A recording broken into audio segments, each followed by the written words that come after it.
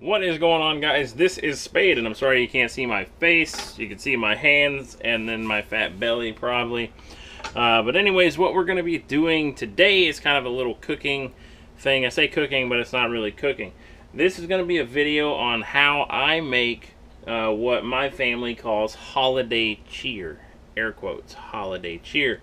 And what it is, it's a hard cider that you home brew at home. So essentially I'm going to show you how I make it and put my own twist on it. And then after it's made, you have to let it sit for 3 weeks for the best flavor. It could be, you could have it either warm or cold, depends on your preference on how you do it. So to start, we're going to use, I'm going to move this out of the way. We're going to use a gallon of Whole Foods apple juice from concentrate. So it is unfiltered, so you're going to have the sediment in the bottom.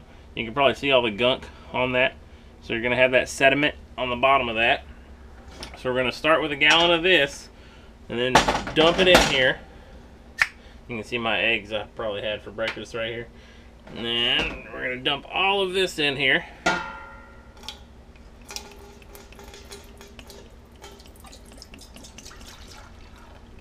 Alright, so there's that. I didn't get all of it out. You can probably see it really good though now. That sediment in the bottom of that. That's alright though, because we're going to reuse this jug anyways. Because once it gets done being made, you put it back into here. So we're going to hang on to that jug. So there's 1 gallon of apple juice there. Okay, so then we need to put 1 gallon of apple cider. So I used the Martinelli's gold apple cider to do that. So we'll just go ahead and put this in here.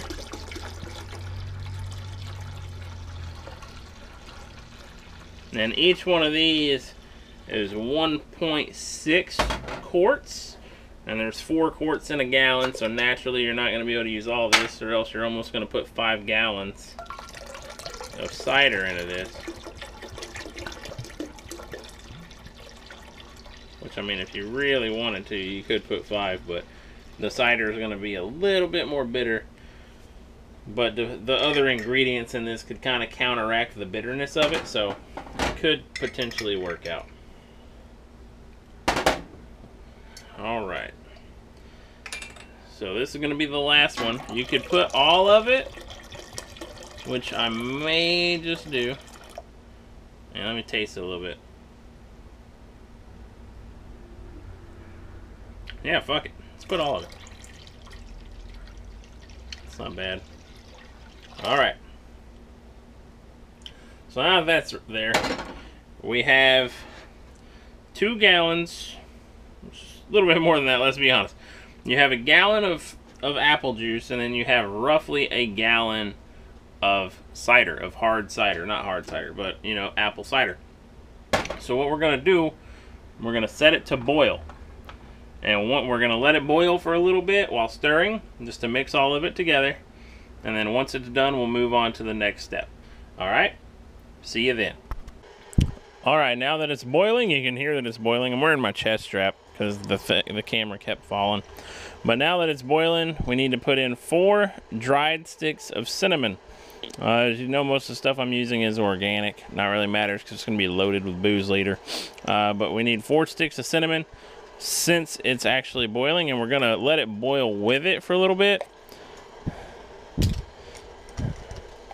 So we're going to let it boil with the sticks in there. So there's 1, there's 2, there's 3. Alright, come here. And there's 4. So we're just going to let that sit in there. So we're going to let this boil for a little bit longer. And then I'm going to turn it off and just let it sit with the cinnamon in it for about 30 minutes, just to let the cinnamon flavor go through it. Alright, we'll be back in a little bit. Alright guys, now that that has set for a little while with the cinnamon in it, we're actually going to move it over to the sink. Unfortunately, it's a pretty short sink. It's shallow, it's not deep. My old sink was pretty deep. We're actually going to soak it in an ice bath. So we're going to put cold water around it as well as ice. from the freezer. So let's put this stopper in here. And then we're going to transfer this to the sink. All right.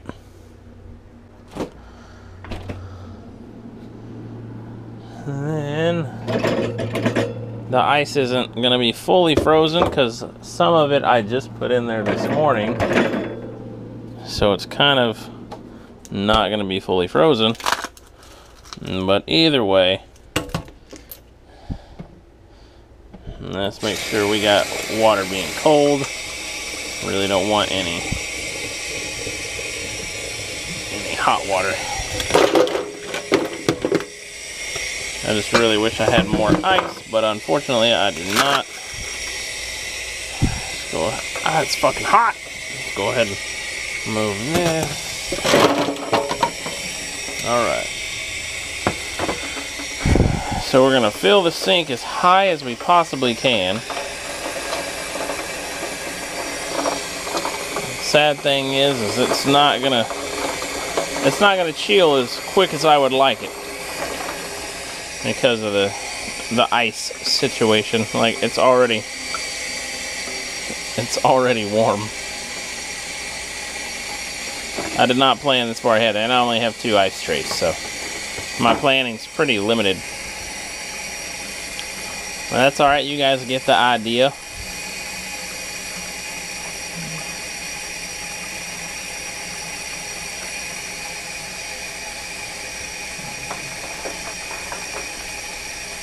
Alright, so we're going to turn that off, move that out of the way, and then I'm actually going to fill these back up. My freezer, I wish I had an ice maker. I used to have an ice maker, but unfortunately I do not. Now I don't anyway, so we'll put this back in the freezer.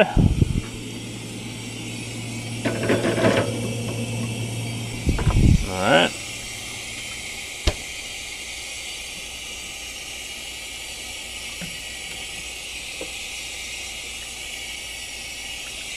Alright, so put this one back as well. I know it's not going to be ready by the time I need it to be, but is what it is. It's already warm, borderline hot. Alright, so we're going to let this sit for a little bit. I really wanted it to cool off faster, but unfortunately it doesn't look like that's going to be the case, but we'll figure it out. And then the next step, after you're letting it sit, that's super hot, Jesus Christ. We're going to stir it a little bit, and then once it cools off, we're going to add some brown sugar and some Everclear. So while it's sitting, this step is to actually try to get the cinnamon sticks out, which I don't think it's going to work because, I mean, you can see them just fucking spinning in here. I know you can, because I can. Oh, got one. I might let them sit in there a little bit longer while it cools off, and then after it cools off, take them out. Alright guys, so I'll catch you on the next step, okay? We'll be right back. Alright guys, so we're in the final stages right now. I've let this set and cool for about an hour and a half, 2 hours now. It's still warm, but it's cooled to the touch. Like, it's not like boiling hot anymore. I've already pulled the cinnamon sticks out, as you can see right here. So the cinnamon sticks are out. So now, the last 2 ingredients. We're going to add this big fucking bottle of Everclear here. So we're actually going to put the whole bottle. And it's supposed to be a 750 milliliters, which unfortunately this doesn't say exactly how many it is, but this is the bottle I always buy. Oh, it's 1 liter. So yeah, this is the bottle I always buy and do. And then you do 1 cup of brown sugar. I use dark brown sugar. You can actually use light brown sugar. The difference is this has more molasses in it than regular light brown sugar. So what you want to do, you want to mix it in, and you actually want to mix it up well. Make sure it all gets mixed up. And I know I kind of turned pulling the camera off of here, but I wanted to make sure I didn't splash any on the camera. So we just need to make sure everything gets stirred up. very well, because that actual sugar is very clumpy and very sticky. I can actually feel it against the spoon.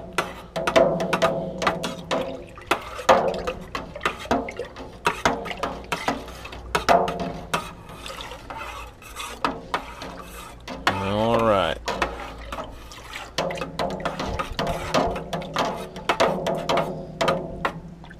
I can seriously like just feel it against the spoon. That's pretty nuts. All right, so now, ooh, that sunk way far down. That sunk way down in there. Now we're gonna add the Everclear. This is Everclear. This isn't some fake shit. This is real Everclear. So, whew, almost made me throw up just sniffing it. All right, so I'm gonna add the whole bottle.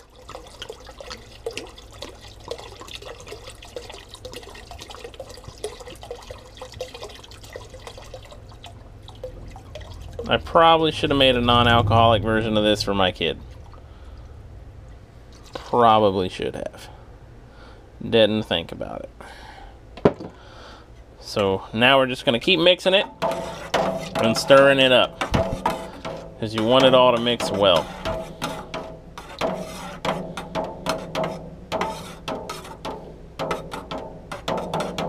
Because Everclear has a very big tendency to sit on top of stuff.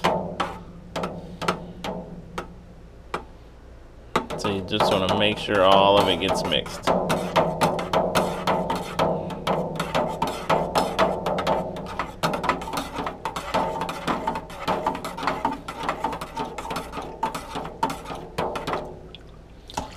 All right, so we're gonna let that sit for a little bit longer, and just let it, and I'll keep stirring it every few minutes just to make sure everything gets mixed up all together really well.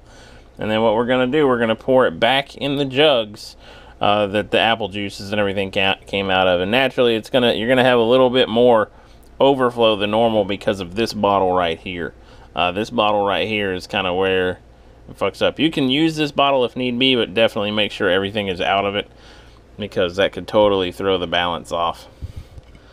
I just got some on me. Oh, it's disgusting. All right. So I'll be back in a few minutes. We're going to start putting this back in the jugs. All right. Be back in a few. All right, guys, we are back. I've been stirring it. So now comes the test. You can see all that sediment in there. Yeah, man. It smells fucking delicious. I wish y'all could smell that. I really do.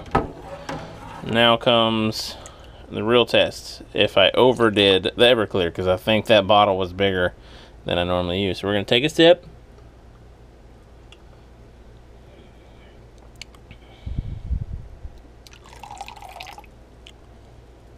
It's a little bit stronger than I would prefer. It really is. But it's still very much drinkable. It's not... Everclear normally has like this really overbearing flavor to it if you add it to things. I should have got the slightly smaller bottle of Everclear to counteract with this, but unfortunately I did not.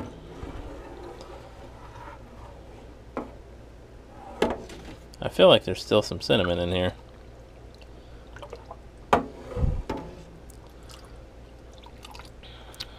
Whew. Yeah, it's gonna be rough, man.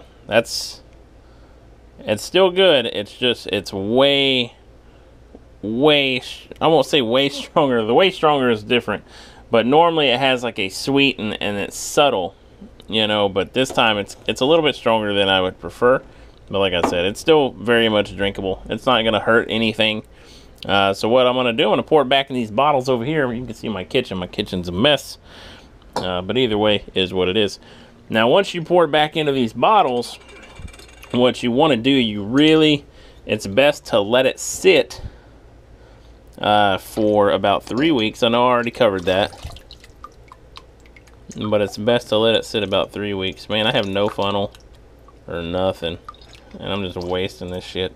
I'm about to just dunk it. Man, I need a funnel.